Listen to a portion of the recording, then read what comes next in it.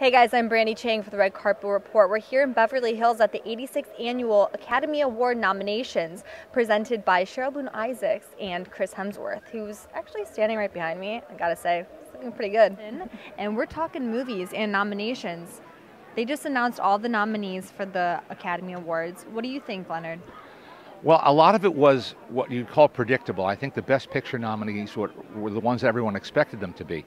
What people didn't expect was that the Academy, which some people call, old, stodgy, out of touch, they really embraced Martin Scorsese's The Wolf of Wall Street, which is as edgy a movie as you can get. And they gave it every major category, that it was pretty much that it was qualified for. So that's a bit of a surprise. But no love for Saving Mr. Banks, a more sentimental movie. Well, I'm disappointed. I love that. Hanks in general. I know. I love that movie, and I love Emma Thompson in it, and Tom Hanks too. Didn't make the cut. A lot of critics are crazy about the Coen Brothers movie Inside Llewyn Davis. Didn't get director or screenplay. Robert Redford, of course, giving one of the best performances of his life, All Is Lost, did not get recognized. So, there are always some surprises. I guess the least surprising thing, although people don't like to always admit it, is that the Academy never misses an opportunity to nominate Meryl Streep. And after all, she's one of the greatest actresses on the planet, so we shouldn't be shocked. Exactly. But she took the slot that maybe Emma Thompson might have gotten. Right. And I think it's interesting that you noted that Wolf of Wall Street got a lot of attention, whereas Saving Mr. Banks did not. And in comparing, I guess, the two movies, there's a lot of history with Mary Poppins being nominated several times, and that's an old classic, and that's what the movie obviously is based on. And then you are looking at The Wolf of Wall Street, which you said is so edgy. What do you think that's saying about the Academy in general? Because, in the recent future, we've kind of seen the show in general kind of move towards a younger demographic. Do you think that the nominees are now reflecting that as well? No, I think that you can't characterize the Academy. I think that's what it's saying. On the one hand, Philomena, which I liked very much, is a film the Academy obviously likes very much. Many key nominations for that. That's not a critic's darling, but it's an Academy favorite.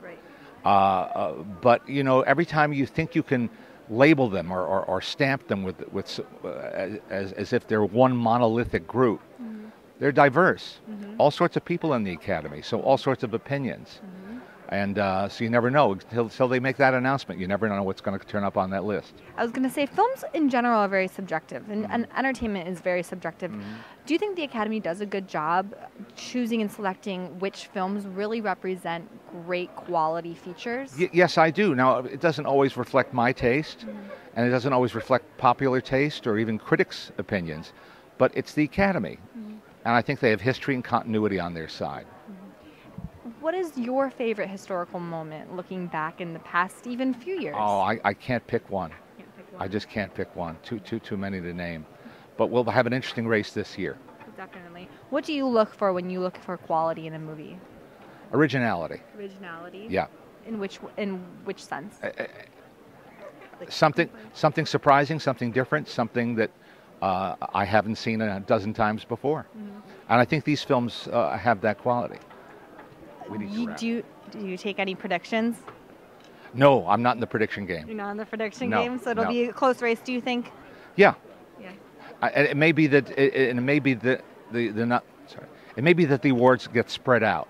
Okay. I think that it could be that kind of a year instead of one front runner.